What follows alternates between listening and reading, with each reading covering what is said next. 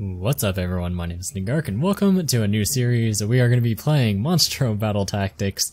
So it is a tactics game. It's like Fire Emblem if you've ever played that, and I know there's another game that is very similar to it. You basically select the unit, move it, you do all that cool stuff. And I know there's another game similar to it, I just can't remember what it's called. But the game does have an intro, and it's pretty funny, so I am going to play the intro, and I'm just going to shut up for all of it. I think you'll enjoy it.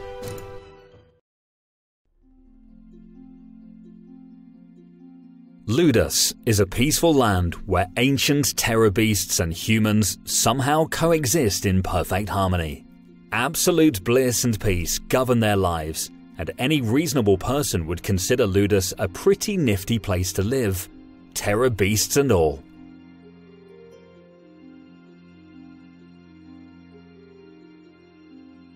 But such joy and laughter can never last forever, because that would be boring.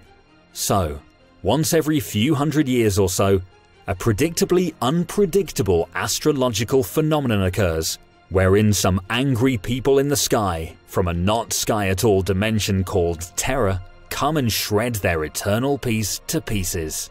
Who knows why? They're probably picked on or something.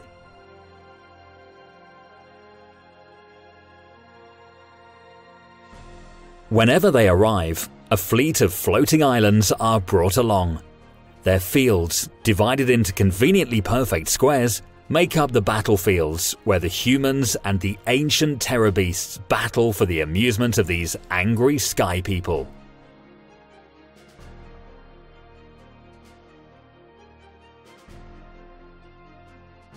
It's pretty darn awful. The peaceful terror beasts don't really enjoy being terrifying, and the puny humans don't really enjoy being puny. But when the alternative is getting sky-peopled to death, it's bad. The result is friends killing friends and innocent terror beasts alike, hoping for the battles to end and for peace to return to the land.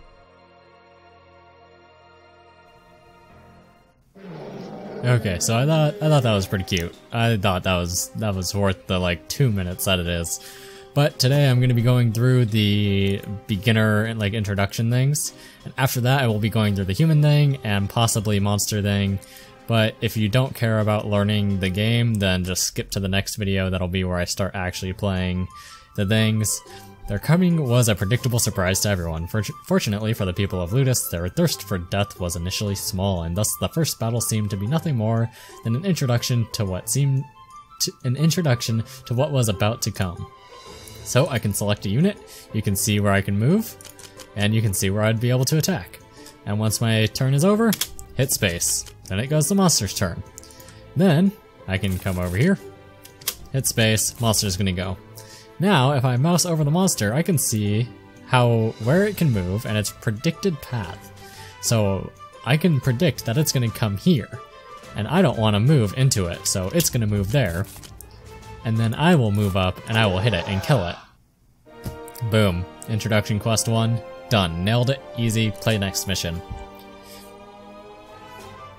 Defense restores. Skygods have this weird tendency to pretend the whole thing is a part of something that actually makes sense. How else to explain the bonfires and people situated around them, as if they were just ambushed by the monsters? So my victory condition is to destroy all the monsters. So if I look at this guy, if I click on him, you can see a stats window over here. He has 1 health and 3 movement.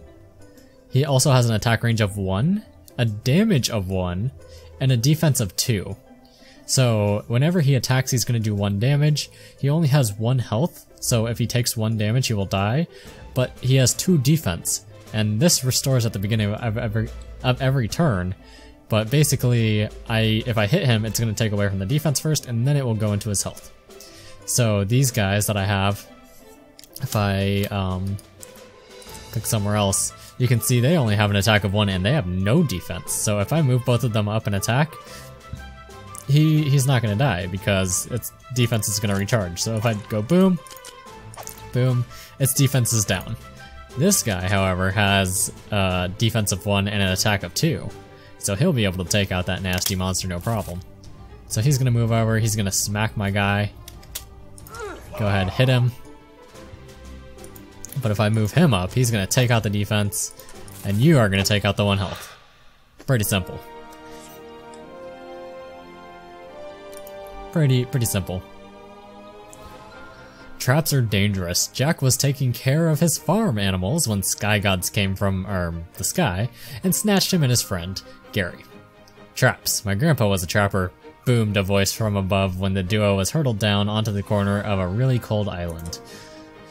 So, if I stop on a trap, it will trigger. If I go past a trap, it will not trigger. So if I end my turn here, the monster is going to end his turn on this trap, and he will be stunned for a round. And then if I come over here and end, you can see he was stunned for a round. And then if I come down here, let's look at his path. He's going to try to come this way. And also, I can't fight this thing one-on-one because my guy has just 1 attack. He has 1 defense and 3 health. But it's saying that there is a pattern to monsters. If they have a choice, they will go to the left or right of your people rather than the top or bottom. So if I move here, he won't try to go to the bottom, he will go to the left. And that'll hit a spike trap that does 8 damage. So if I just end my turn right there, he will go up and he will take that 8 damage. And it'll be dead and I'll be good. Pretty sweet. Ready, steady, go. No one really knew where the brains came from. There were large terror beasts out there, but none of them even close to the sheer enormity required to produce a brain the size of a horse. One thing was sure, Jack had no time to think. So I can destroy walls like this. It's a fake wall. Boom. And then I have to end my turn because I don't have anything else there. Go there. And basically I have to kill this thing in less than 7 turns, is what the game is telling me. I may as well attack that because it's the end of my turn, and there's no enemies here to kill me. But I think going through here might be too slow. I think it's faster to go this route. So let's do that. Pretty good.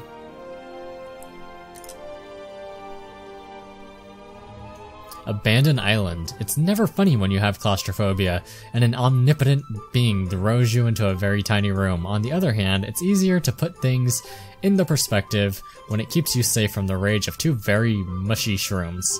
Just remember the Skygods' words.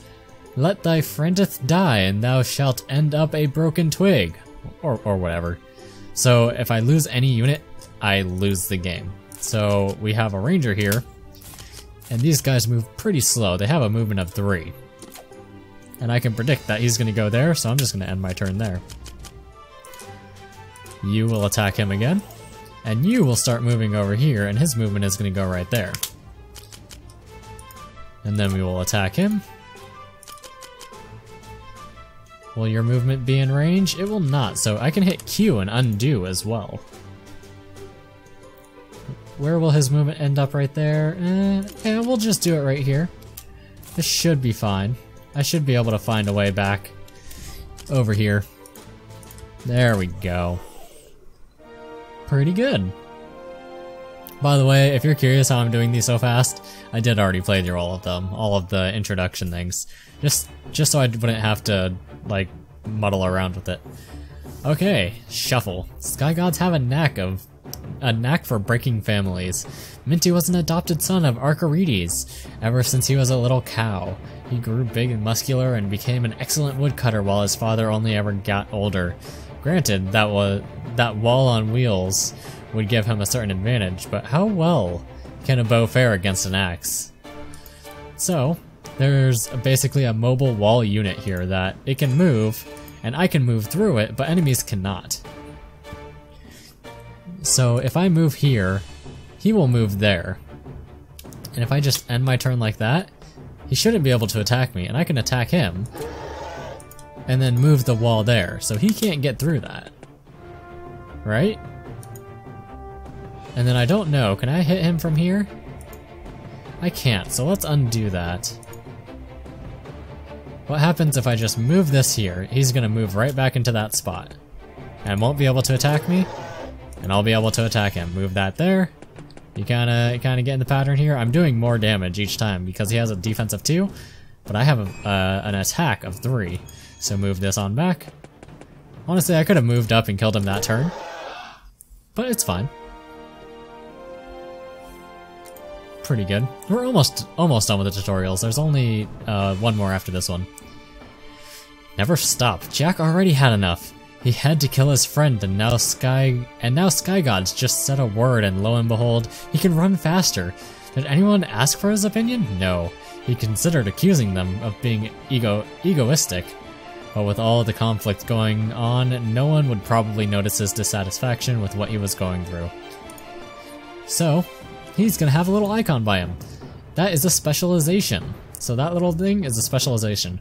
Specializations modify unit statistics. There are 8 different specializations in the game, and a unit can have up to 3 of them. Just don't stand around, run for the brain, or else the shrooms will kill you.